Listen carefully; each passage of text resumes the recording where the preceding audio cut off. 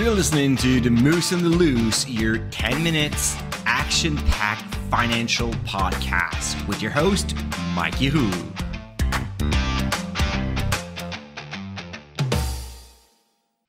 Hey, what's up, Market Moose? Mike from The Moose on the Loose. How are you doing this Thursday? We're trading close to all-time high, or we are at all-time high. Actually, most of your stocks are probably doing very great in this beginning of the year.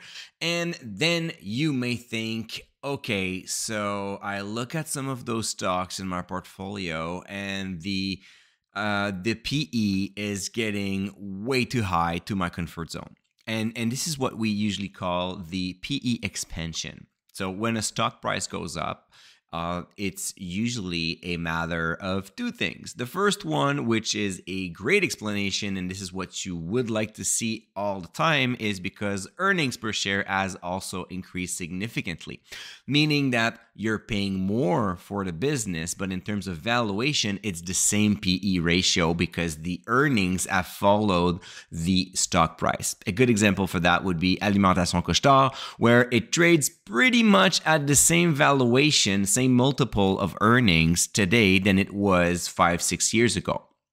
So when you see that, well, then you're just paying the same price, and it's just a result, a consequence of a good management where the business is thriving, it's making more profit, and obviously created value for shareholders. So this is what we like. Unfortunately, from time to time, you get what we call PE expansion. So PE expansion is when the stock price rises faster than earnings per share. So in other words, you may be paying stock 20 times its earnings, so P ratio of 20. And then 5 years later, the stock price has skyrocketed, and now the P ratio is at 25 because it didn't follow the earnings per share. So if the stock price goes up by 100 and the earnings per share went up by 50% during a period of time, well, obviously you will have a higher PE ratio. So that PE ratio, before we talk about should you sell when you see like higher PE ratio than usual, needs some context. It needs some more additional information. So keep in mind that first, the PE ratio is based on earnings, and earnings are based on accounting principles. So from time to time, you may see something that will impact the earnings that is just a one-time amortization shot or an impairment or any modification to the accounting side that will affect earnings. And then the stock price will not move for that. But if the earnings drops, well, then boom, the PE ratio goes up. So if it's a one-time, it's not the end of the world. If you can put context into it, you can understand what's going on. And the forward PE ratio, so the expected earnings in the next 12 months, well, then if it's going back to the normal level, you don't have to worry. Another reason why we see PE expansion is when we have a change in the business model or a change in the industry. Pretty good example here would be the rise of artificial intelligence. We saw, classic example would be NVIDIA that just like went ballistic, was just like crazy how fast it was, and then the PE ratio also exploded. But the market is telling us they expect the company to grow their profit significantly in the future, and then they are ready to pay a premium today, so a higher valuation, a higher multiple on earnings today, because they believe that those earnings per share are going to also skyrocket in the future. As you may think, this also opens the door to speculation. So the market gets in hype, and then investors are just thinking, yeah, I'm going to buy this because it's going to be the next big thing. It's going to skyrocket, and they're going to make so much money that I must buy it right now so I can sell it later at a higher price. Unfortunately, that speculation is based on the expectation of profit. And if it doesn't happen in the future, well, then what we see is that PE expansion, it kind of creates a bubble, and then it bursts, and then it goes down.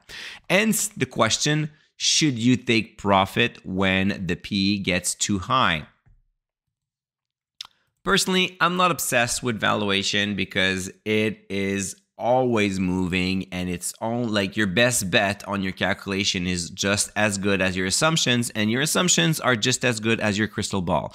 And unfortunately, I haven't met someone with a clear crystal ball that will tell me at which price a stock will trade in a year from now successfully all the time for all the stocks, because it's normal. There's so many uncertainties. So now you look at that stock, and what I prefer to do instead is to acknowledge that the PE ratio is getting higher than usual. That's the first thing. The second thing is now I must look at what is the context? What is the explanation? What's the buzz around that stock? And do I understand it? And do I think that it is feasible for this company to report like big growth going forward? A good example would be Microsoft, that trades above 30 times its earnings. Definitely not a comfortable spot in terms of valuation. However, Microsoft currently has multiple growth vectors. They have the cloud business with Azure. They recently bought Activision Blizzard in the gaming industry, making Microsoft the top 3 making a player in the gaming industry. And they obviously invested massively in artificial intelligence development through OpenAI and ChatGPT, and they're using that technology to bolster all their software suites. So at this level, Microsoft is pretty much forced to report double-digit growth across the board. If they fail doing this and they report like a revenue growth of 5% and EPS growth of 4% in 24, you can be assured that we're going to see the stock price going down. But as long as they report very strong numbers, well, the narrative, the idea that Microsoft is going to continue to thrive in the future will be validated by those numbers. So as long as the numbers follows the narrative and back it up, well, then the P expansion will kind of be justified for a while though. So my best trick to determine if I should sell or not, because again, we're still in the assumption here. I believe that Microsoft can pull it off, but I mean, I could interview somebody else who could tell me exactly the opposite, right? It's just like my assumptions versus your assumption, and nobody knows who's going to be right until we wait in time. So instead, I look at each of my position and I look at the weight of them in my portfolio. So the key here is to let my winners run as long as I can, but at one point I set a limit. And while my ideal position would be about 3% of my portfolio, so whenever I start a new position in my portfolio, I amass enough cash that it represents 3% of all my portfolios. So not just my Libra account or my RSP or any other accounts. I really want to have like 3% of all my portfolio booked together, so that stock will have a significant, meaningful impact on my portfolio, because I will spend time on it, monitoring it, analyzing it, reviewing it. So I want to make sure that this company does not fail me. And actually, if I make a good choice, I want to make sure that it goes well. So if a stock goes up above 10%, chances are there's a mix of the company is doing amazing and there is some PE expansion. And at this point, this is where I sell some shares and I trim it down, because that's my limit in terms of exposure to risk to a single stock. So that limit is purely arbitrary. I'm just sharing that to you. It's not an advice. It's not a financial recommendation. Then you need to know which type of limit you want to set in your portfolio. That limit is a tool to help you avoid dilemmas. So I could set the limit at 8, and that will be fine too. But here's the thing. As soon as the stock hits that limit, I know that I have to trim, and that's great because I don't have to think about it. I don't have to dispute or like start into like some research and determine, oh, should I keep this stock or not? No, there is some PE expansion. The company's thriving. It's definitely a great investment because now it's above the limit of the weight in my portfolio. So now it's time to cash some profit. On the other way around, I'm not a big fan of say, oh, Microsoft, it trades above 30 times its earnings. I'm going to sell now, and then I'm going to wait, and then I'm going to try to catch it on the way down, and I'm going to buy again. And that is just playing casino. And I'm not playing, I am investing. So I'm not trying to sell high and buy low and sell high and buy low on the same stock.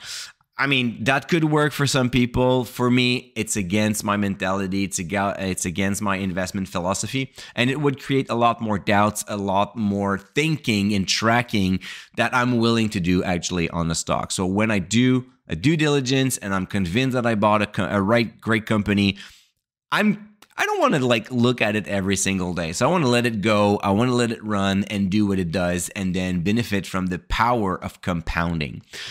So that's it. Just to sum it up before we hit the 10 minutes mark, PE ratio, when there's a P expansion, put that into context, look at the numbers to understand it, revise your assumption, and most importantly, revise the weight of that stock in your portfolio. So you want to have like companies that are significant but not too exposed, because if you're making a mistake and that stock dropped by 50%, you don't want to lose a big chunk of your entire investments. So right, Moose, that's enough for today. Tomorrow it's Business Friday, but we're going to talk about Argentina, what I did, what I liked, and how the trip went. So all about it in 10 minutes tomorrow. So stay tuned and stay invested. Hey, welcome to the disclaimer. If you're listening to The Moose on the Loose, you cannot really expect me to give you buy or sell recommendation or financial advice, right? You're here for fun, you're here for information and some entertainment. But I am not your financial advisor, I am not your broker, so therefore I'm not liable if you're losing money after listening to the podcast. If you're looking for some advice, go see a professional. If not, you can enjoy the show and do your due diligence after it.